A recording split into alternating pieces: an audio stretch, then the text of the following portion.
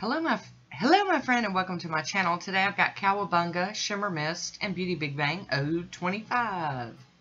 I've started off with IMK Peel Ease, and here is Moonshine Mayonnaise, Cowabunga. It's a Ninja Turtle reference for those of you out there that don't know. And we're going to go in with our first coat of Cowabunga, and this really could have been a one-coater. It really was an excellent formula. Love the brush on these polishes. I mean, it's so easy to use. Beautiful, beautiful polish. I picked this one up quite a while back and just couldn't resist. I'm going to cap my free edge here. And for those of you that don't know about this, we do this to help our manicures last longer. It helps with chipping. Hi Woody, how you doing? Beautiful polish, so easy to use.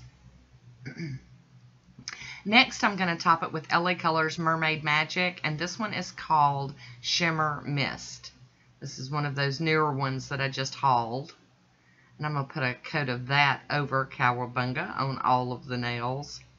I just couldn't wait to use this one. It just really jazzes things up a bit. Love it. I love those little shards of hollow glitters. Hi, Woody, again.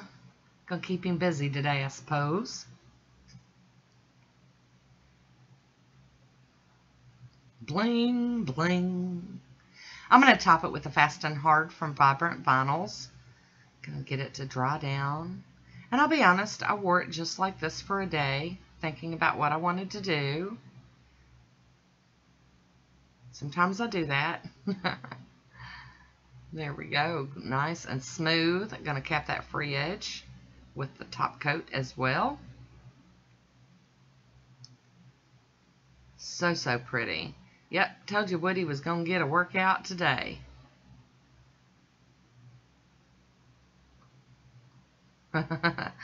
He's a busy guy. I'm going to be using this Beauty Big Bang plate that was sent to me for a review. I'm going to demo it for you today. And I'm going to swatch it. It is the Beauty Big Bang 025 plate. I love butterfly manicures. I'll be using that Beauty Scraper and my Beauty Big Bang Stamper NS02 from Nicole Diary. And as I'm getting used to doing, I'm going to be using this Burt's Bees Cuticle Balm around my fingertips for easy cleanup. It really does make a difference for me. So I'm going to get that blue film off of this plate, get it cleaned with some acetone, get it all nice and clean, and we're going to go in, and I am going to just use 5 images from this plate on all my different little fingertips here, and then I'll swatch the other one for you at the end so you can see what the image looks like. Now, my nails aren't very long, so I don't get all of the image on there. And to a lot of people, they might not even know that's a butterfly wing, but I still like the look of it. Excuse me. And you will see me fishing black stamping polish out of this bottle. I am getting near the end of it, so I'm trying to use it all up. Trying to use as much of it as I can. A lot of twisting and whatever, digging for polish. Don't want to waste none. But these images are picking up like so good. Love it. Big time. I love. It doesn't matter how many butterfly plates I get, I still want more. I love them. I love whole butterfly images, butterfly wings. I'm just drawn to them. And I figured with that blingy background, it would look cool peeking through those stamped images. Here we go with the digging. Here we go. Dig, dig, dig. Swirl and twirl.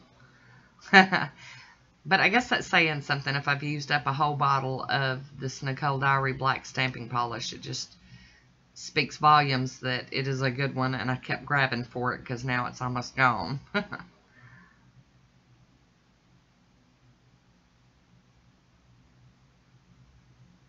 I just think these images, even though you can't, most people couldn't tell that they were butterfly images, they're still just beautiful. really pretty on the nail.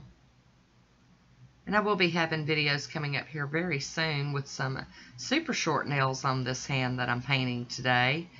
And so I wanted to get this manicure in before I had to do that. I've got a really bad break on my ring nail, and it's way up in the meaty part. And the patches weren't holding for more than a day, so I just decided to shorten them. So this is the last mani on those being kind of, they're not really long. I would consider that kind of medium nail. So here we go with the last image. I'm just going to swatch it on my lint roller so you can just see the image. I love this plate though. Love it, love it. And I will have a link for this one down below in the description box. Look how pretty. Love. That'd be great for reverse stamping. Alright, now for some easy, super easy cleanup with the tape.